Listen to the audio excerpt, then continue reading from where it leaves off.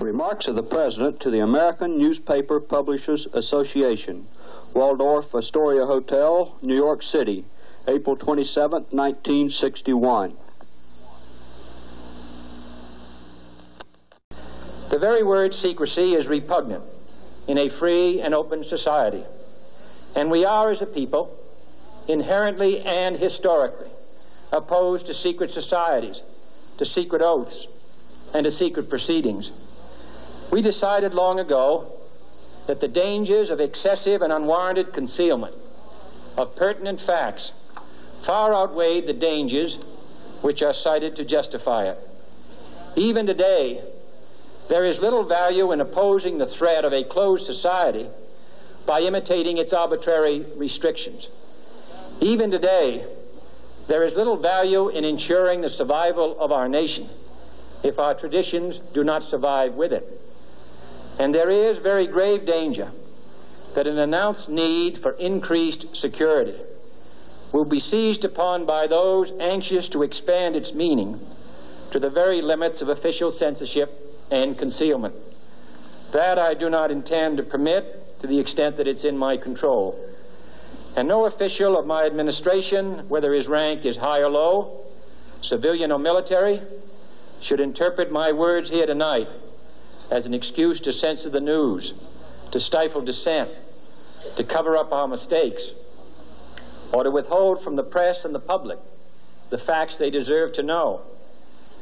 For we are opposed around the world by a monolithic and ruthless conspiracy that relies primarily on covert means for expanding its sphere of influence, on infiltration instead of invasion, on subversion instead of elections, on intimidation instead of free choice, on guerrillas by night instead of armies by day.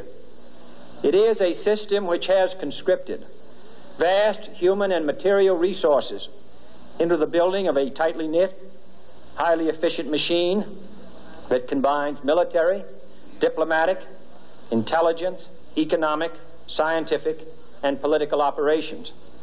Its preparations are concealed, not published. Its mistakes are buried, not headlined. Its dissenters are silenced, not praised. No expenditure is questioned, no rumor is printed, no secret is revealed.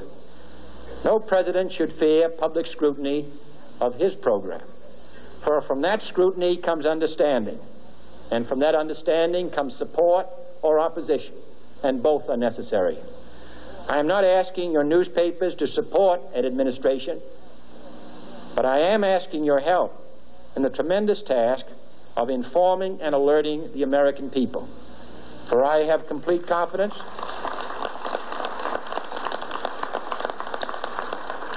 in the response and dedication of our citizens whenever they are fully informed.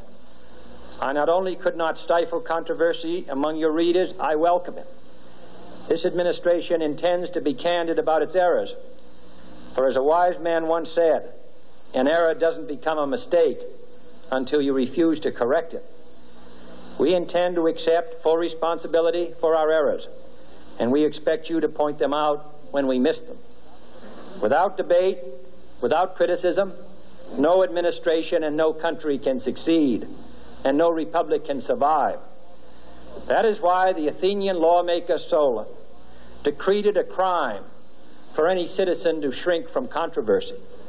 And that is why our press was protected by the First Amendment, the only business in America specifically protected by the Constitution, not primarily to amuse and entertain, not to emphasize the trivial and the sentimental, not to simply give the public what it wants, but to inform, to arouse, to reflect, to state our dangers and our opportunities, to indicate our crises and our choices, to lead, mold, educate, and sometimes even anger public opinion. This means greater coverage and analysis of international news, for it is no longer far away and foreign, but close at hand and local.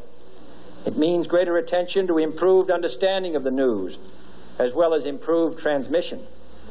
And it means, finally, that government at all levels must meet its obligation to provide you with the fullest possible information outside the narrowest limits of national security, and we intend to do it. And so it is to the printing press, to the recorder of man's deeds, the keeper of his conscience, the courier of his news, that we look for strength and assistance, confident that with your help, man will be what he was born to be, free and independent.